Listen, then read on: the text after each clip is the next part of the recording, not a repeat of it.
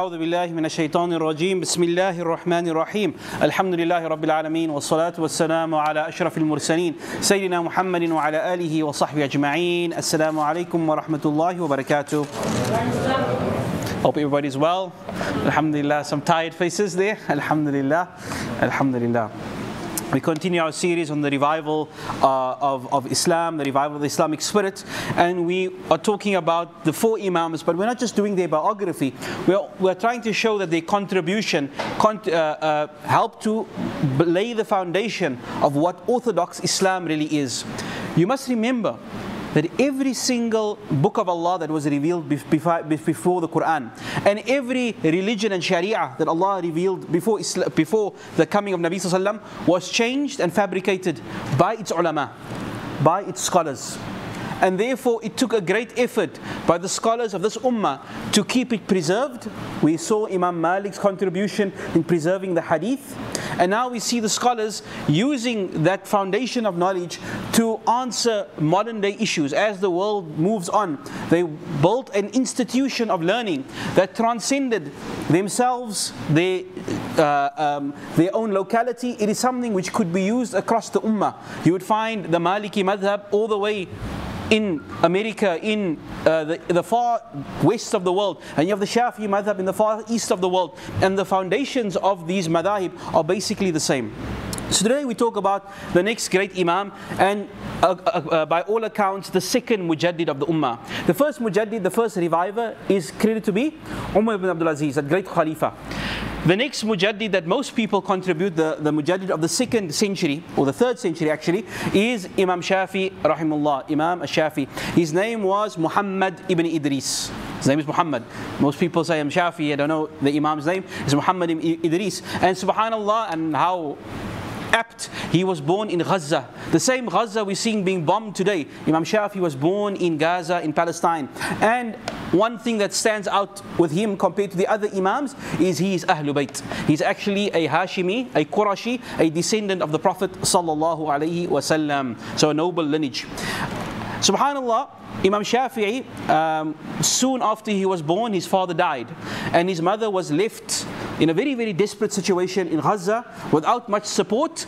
And she knew that the Imam Shafi'i had some relatives in Mecca, and she felt, look, let me take him to Mecca, and perhaps there would be an upbringing for him, a future for him in Mecca.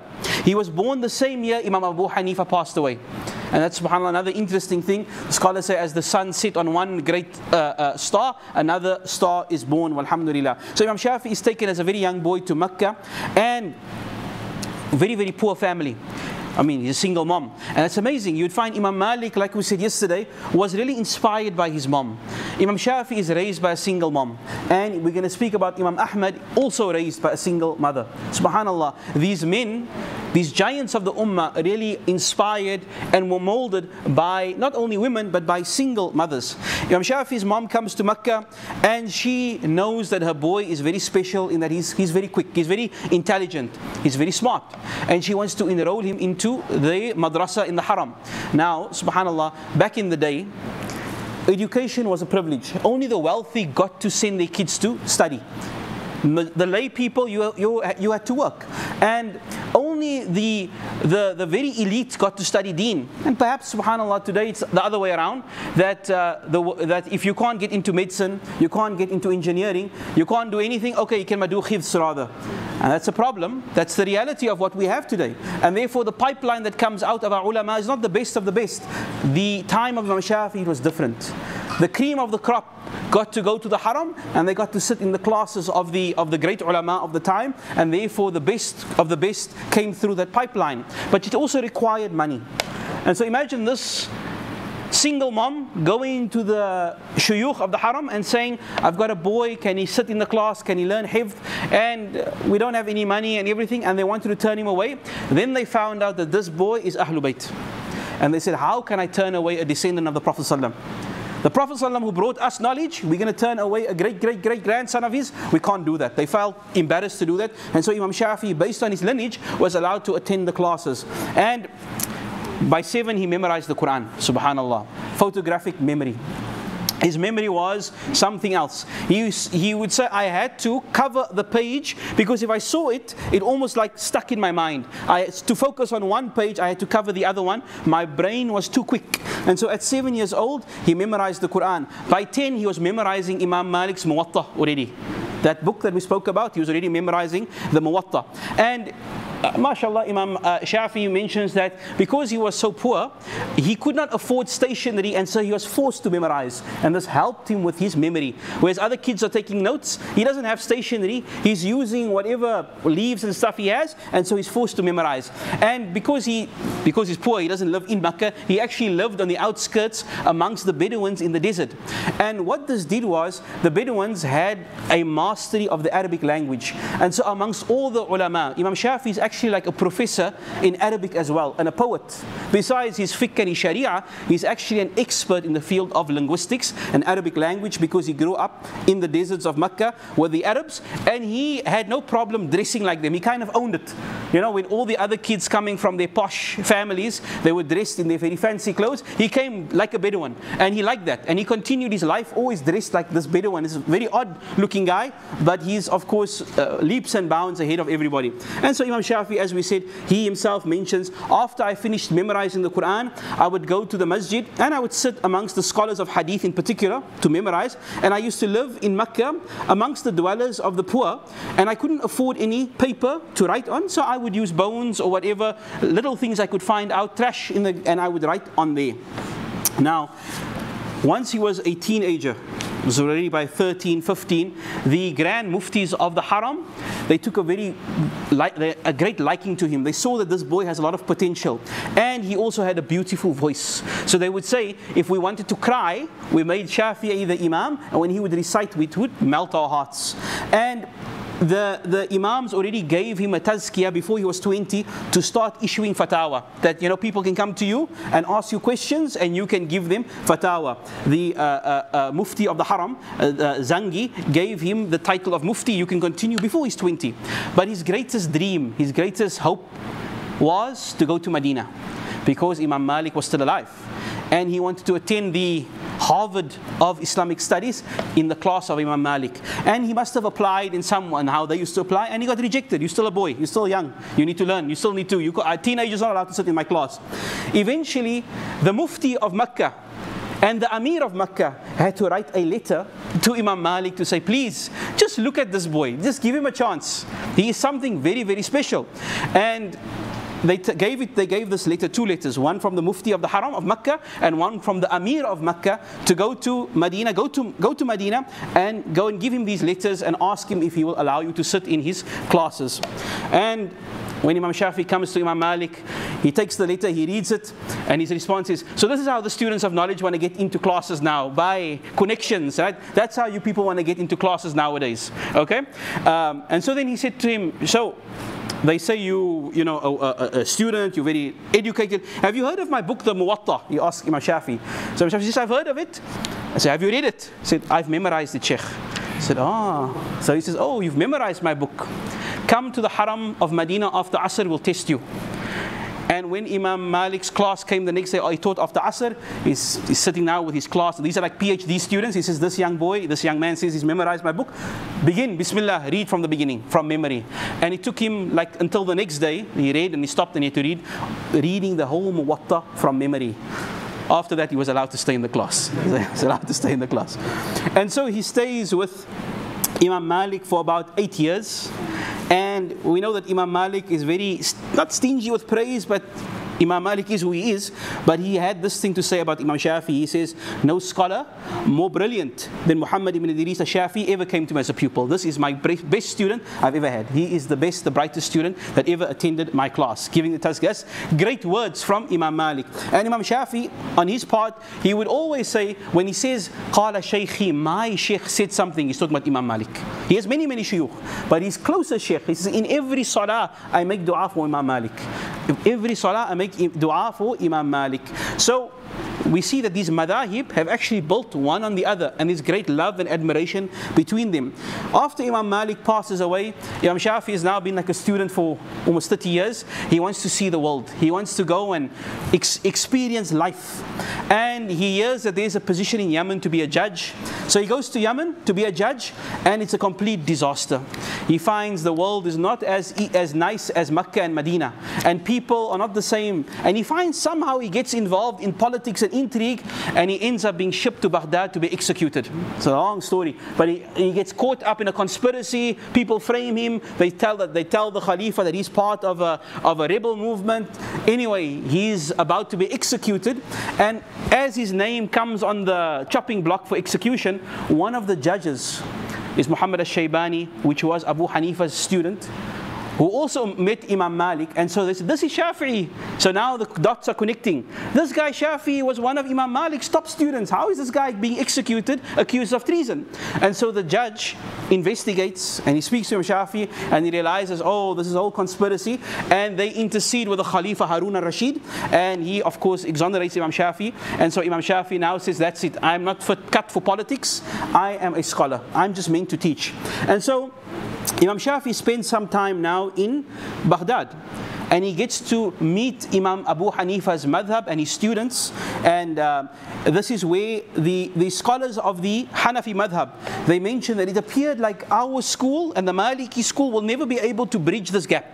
The Ahlul Hadith and the Ahlul Ra'i, we couldn't find a common ground. Even though we came to the same conclusion, we could not articulate a system where we were united. Then Imam Shafi came, and he somehow merged our two sort of thinking. And they said the door of fiqh appeared to be closed to the people until Allah sent Imam Shafi, and he is the mujaddid, the reviver of fiqh. Now this is again great words from the students of Abu Hanifa about him. And Imam Shafi now changes what was his old madhab, his own way of thinking, to a new way of thinking based on the principles as well that he learns from the Hanafi madhab. And he writes, his seminal work is called Ar-Risala, which is the laws by which we extract Islamic ruling.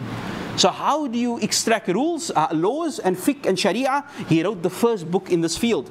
And amongst, subhanAllah, he wrote over 100 treatises and books. And now he becomes a type of traveling professor.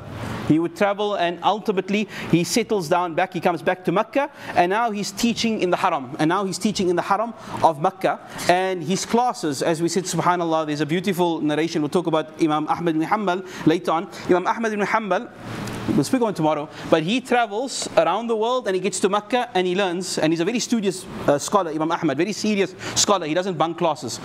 And his friends saw that Imam Ahmad is not going to class anymore. You know, he's missing from the class, the hadith class. The big sheikhs, Imam Ahmad isn't there. So they're looking, where is Ahmad? And they find him sitting there in the back of the Haram with this guy dressed up like a Bedouin. And they said, you've left the Grand Mufti of Mecca to learn from this Bedouin. Who is this guy? So Imam Ahmad says, if you missed something from the Grand Mufti, you'll get it tomorrow. But if you miss something from this guy, no one on earth speaks like him. And they sat down, this is Imam Shafi. This was when he just started teaching. Imam Ahmad was one of the first people to recognize this is someone special. And every year Imam Ahmad would come and make Hajj. He would see Imam Shafi's class getting bigger and bigger until he was sitting in the big chair of the Haram, and he was the main event of the Haram, Imam Shafi rahimullah. And he would be teaching, his classes of fiqh would be packed. The Haram would basically stand still for the classes of Imam Shafi'i. And his books and his writing, of course, one of the great things of his legacy was he has an encyclopedia, a library of books, 100 books and letters that he's written, which basically laid the foundation of the madhab system. Imam Shafi, just for interest's sake, he married, he had one wife, and he had 4 children, and he had the habit of, was highly productive in his time. So how did he do all this? How do you write? Look, he lived only, how many years did he live? He lived like just 50 odd years, but he wrote 100 books, 54 years, and he wrote 100 books. How do you do that? And there was barakah, of course, in his time, but he was very strict in terms of how he disbursed his time. 1/3 was for his studying and writing, 1/3, of course, course, for ibadah, personal ibadah, and 1/3 for sleeping. A lot of, the ulama, they mention things about their personal ibadat, and we don't know how exaggerated it is, but it's well documented that in Ramadan, Imam Shafi'i would finish 2 khatams a day. Allah alam, that's how he would, subhanAllah, it's well documented that's how much he will read of Quran in a day. Allah alam, Allah puts barakah in his time. And as we said, in his terms of his personality, a bit different to Imam Malik. He was a lot more softer, a lot more jovial, a lot more, he had a sense of humor. He would ask his students questions, and once he was sitting very formal and teaching the class. It's now Sharia, it's very strict, and he asked a question, and the answer was so bad that he basically took his turban off and he sat back. He said, well, if you're not going to take the class seriously, I'm not going to take the class serious as well. So he has a rapport with his students, and based on that, subhanAllah, as we would say, it's a combination of knowledge and personality that causes his madhab to spread, and he's invited throughout the world to come and teach. Subhanallah, the Nabi Sallallahu mentions, truly Allah shall send forth from this community at the onset of every 100 years someone who will renew and revive Islam. It is basically by unanimous consensus that he was the second mujaddid after Umar bin Abdul Aziz. And if you look at the scholars that ascribe to the Shafi'i madhab, and many of these scholars you would know, Imam Nawawi, the 40 hadith of Imam Nawawi, the very famous, the 40, this is Imam Nawawi, is one of the great Shafi'i scholars. Ibn Hajar al-Asqalani, the man who made tafsir or explained Sahih Bukhari. Imam Ghazali, a very famous Shafi scholar. Ibn Kathir, the man who wrote the tafsir, Ibn Kathir. All these are Shafi scholars. Salahuddin al-Ayyubi. And it is now, we could say, currently, if you were to talk about Orthodox Islam, it would really be a combination of Shafi'i madhab. It is sort of the dominant madhab in the world at the moment, and we'll talk maybe later on how his madhab sort of expanded. It didn't happen overnight.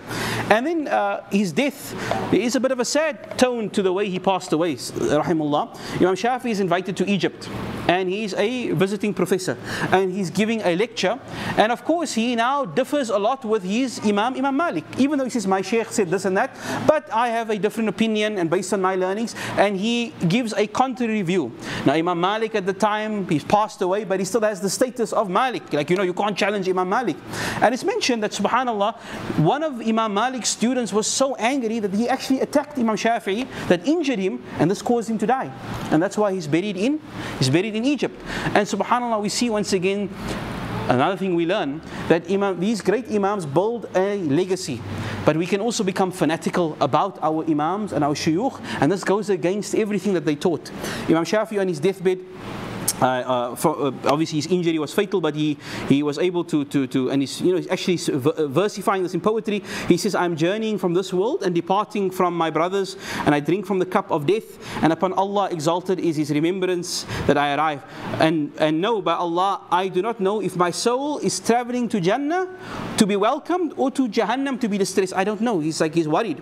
And then he says, and I am a sinner, I am a criminal. When my heart becomes constricted and my path becomes narrow, I took my hope in your pardon and forgiveness as an opening and escape. So he says, Ya Allah, when I think about my life, I feel I don't deserve Jannah. I think of all my sins, but then I think of your mercy, and I feel comfortable that inshallah you will assist me. My sins seem very great to me, but when I compare them to your forgiveness and your mercy, I find your forgiveness even greater. These are on the last few words that and it's a poem. He's reciting this in poetry form as he passes away. And Imam Shafi'i is, as I said, died in Egypt, and he's buried in Egypt, rahimullah. His madhab, as we said, is basically, currently today, you would say the orthodox madhab of the ummah, but all of them, rahimullah. We continue tomorrow with Imam Ahmad, with the first major theological test of this ummah.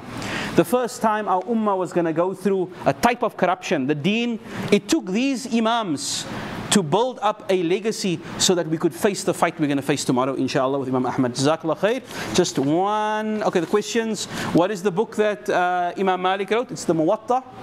I don't know, where's our tickets here? Oh. Maymoon. Right. I can't make this one out. Abdurrahman Daniels is here. Abdurrahman, yeah? Not yet tonight. Shamil Arifdin. Okay, mashallah. And Auntie Anisa Sali. Auntie Anisa, yeah? MashaAllah. Mubarak Auntie Anisa. Tonight's question, Imam Shafi was a student of whom? Abu Hanifa, Imam Ghazali, Imam Malik, Imam Ahmad ibn Hanbal. Insha'Allah, it's easy answer. Jazakallah khair. Wa sallallahu sayyidina Muhammad wa ala alihi wa sahbihi salam mursaleen. Alhamdulillah rabbil alameen. Assalamu alaikum wa rahmatullahi wa barakatuh. Assalamu alaikum. When you berarti orang kat Abdul, try want to ask you question before. Kalau tahu kan.